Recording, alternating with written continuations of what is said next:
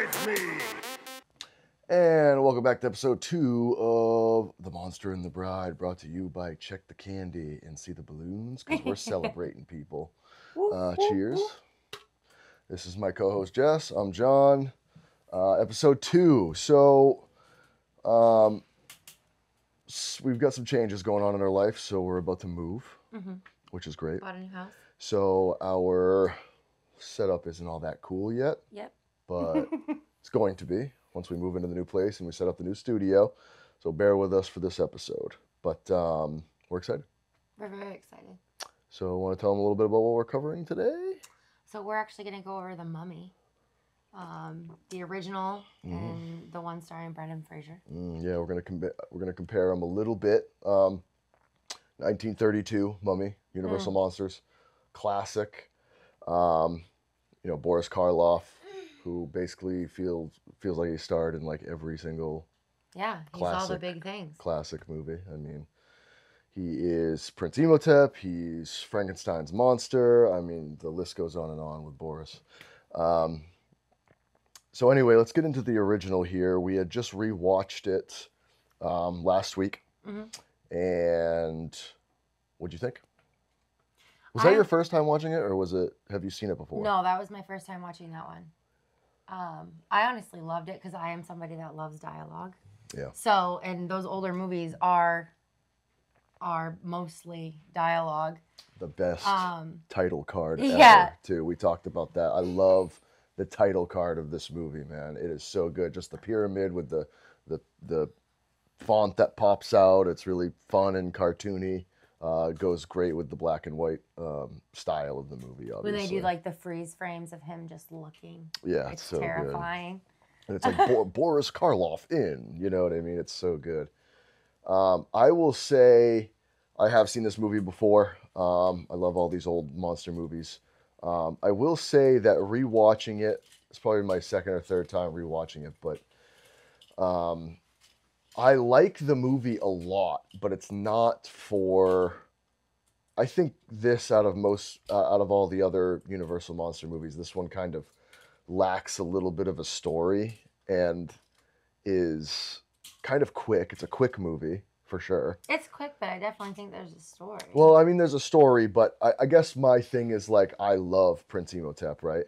And he's not in the movie that much, which is fine. I understand that, but he's mostly portrayed as Ardeth Bey, when he's not the mummy, right? The museum keeper. Correct. So, but when he's on screen, like this movie just kind of jumps right in, right? Yeah. And when you first see him as the mummy in the coffin, the open coffin at the beginning, it's beautiful. It's so beautiful, and I love that about these movies because it just seems like, what the time we grow up in, like these movies are considered to be not, I mean, I would never consider the Universal monster movies to be the best horror movies of all time. No. But they are the OGs. They're on the Mount Rushmore as far as like, their jerseys are in the rafters. Like they're like the grandparents of horror. Yeah, they started it. And it's because they have some of the shots of these monsters in these movies, especially the Mummy,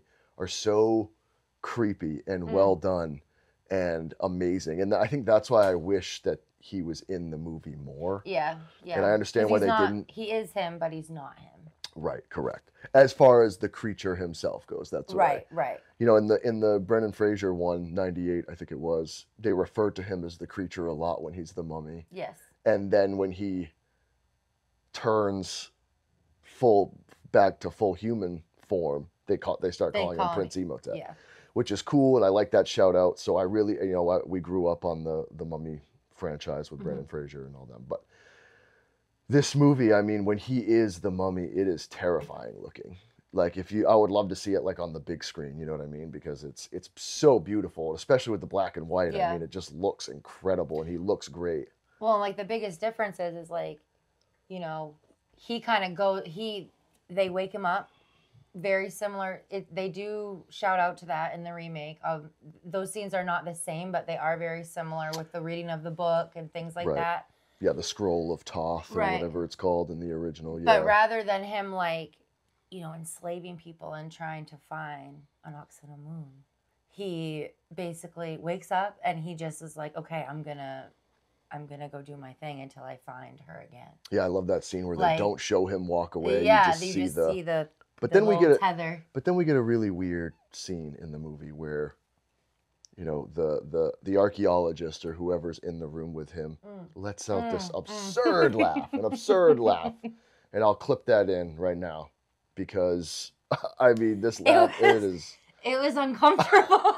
like he just laughs for 40 seconds and we were both like, I don't remember this being in the movie. Like, yeah. And he just is, it's like he's going like psychotic, which I guess back then they were like, let's make it seem like he's losing his mind. Because I guess, what do you do if you see a mummy come to life? Maybe you would do that. But back then, in that time period, they associated hysterical laughter with going mad. Right, correct. Yeah. So it makes sense, but like on screen, it looks a little weird. Uncomfortable. It looks a little weird for sure.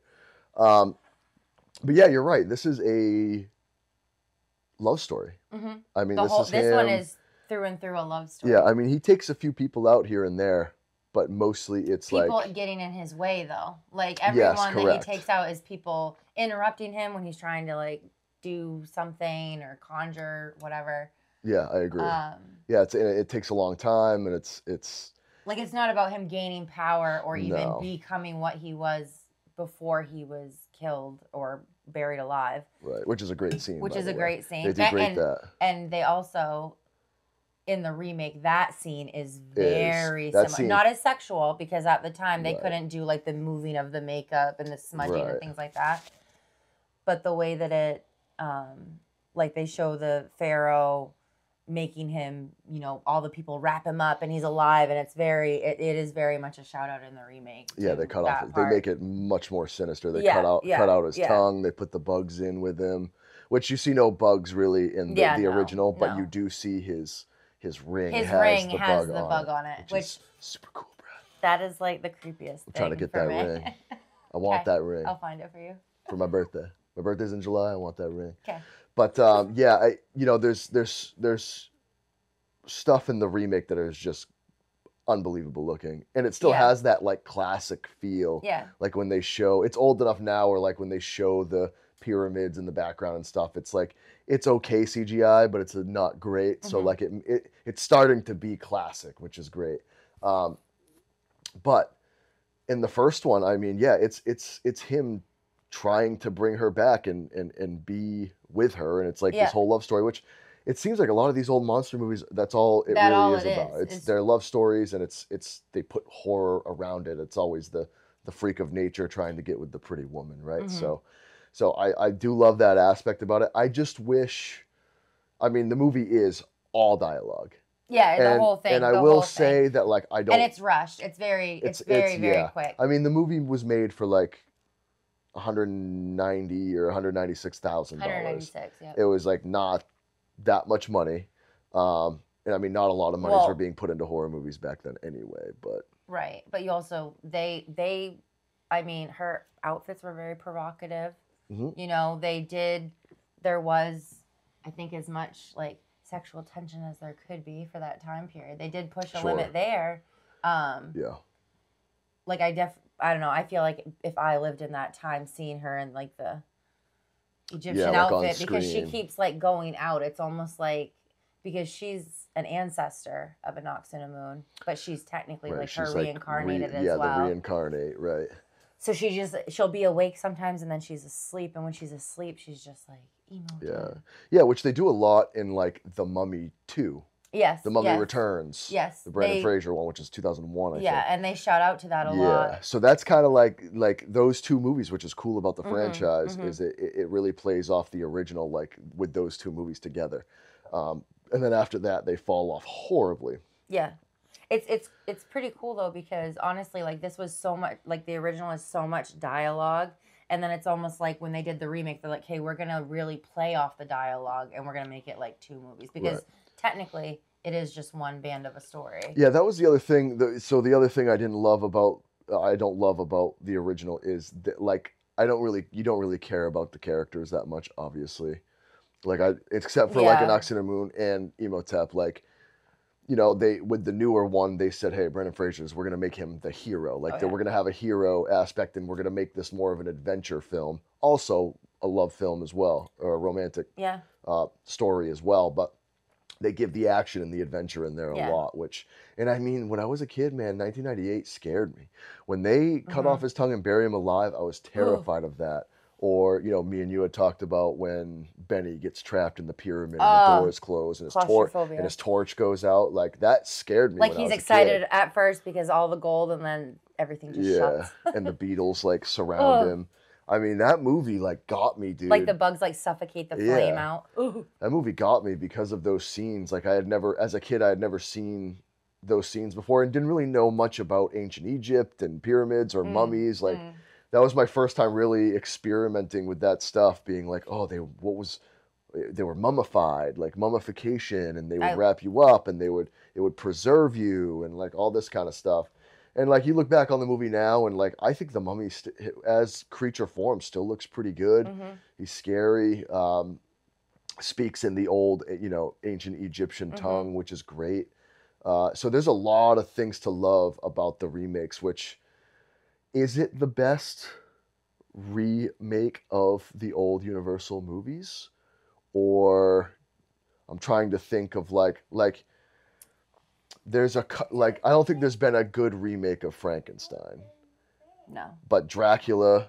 There was a good I think one. that would be the one to debate against, because and that the Mummy remakes 1 and 2 are like a movie. Like if you end up liking it, like you end up loving it. Right. Like it is one you can rewatch again and again. You don't get sick of watching it, and it really does.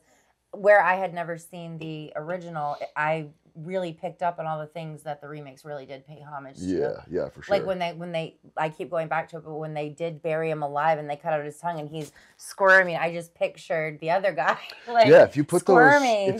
those frames next to each other, like it's almost identical. Like I'd love to see the other one in black and white as well to like really compare. They really did well with that. And yeah, I think it might be the best remake of, like, obviously the Hammer horror films did the monster movies too, which I haven't seen many of those. I know they did the Mummy in like 1959 or 1960. Correct me in the comments if I'm wrong. And those are all in color and stuff. And I would like to watch we'll probably get into those movies a lot because I haven't touched on the Hammer horror ones all that much. But as far as the 1932 the Mummy, Boris Karloff is great in it. He looks fantastic. That end scene when he starts to deteriorate again is great. Was so good. So good. And then obviously the Brendan Fraser ones I love. I love them. Because I always love when there's a little bit of horror, a little bit of adventure, and a little bit of comedy. Yeah, a little comedy, a little romance. It kind of had all of them. I love all of it, yeah. But it was done really well. Yeah. But I do really, really appreciate and love the original. There's just a few things like, I think the story, I just think obviously the 1998 version, I grew up on that one, so that story is better to me. Right. And I don't love the score in the old one, which they had a hard time with scores back in the day anyway. Like there's no. What do you mean by score? Like the music, like there's. Oh yeah. There's no tension, you know what I mean? There's no suspense in a lot of those movies. You saw it like once you got to like the 50s and 60s with like Psycho, with the bathroom scene. Then you started to see that the score actually work in your favor for suspense. Well, I think it also, like, for example, like you said, like you didn't really fall in love with any of the characters because in a lot of those movies too, they don't take a lot of time to like build character. No, I mean, what was the movie, like 100? Background. It was like an hour and 20 minutes maybe, something like that. So like it's not a long movie. If you guys haven't seen a lot of these classic movies and you're wanting to watch them, they're not very long movies. Yeah. You can kind of breeze through them, and they're really fun to watch. You have anything else to say?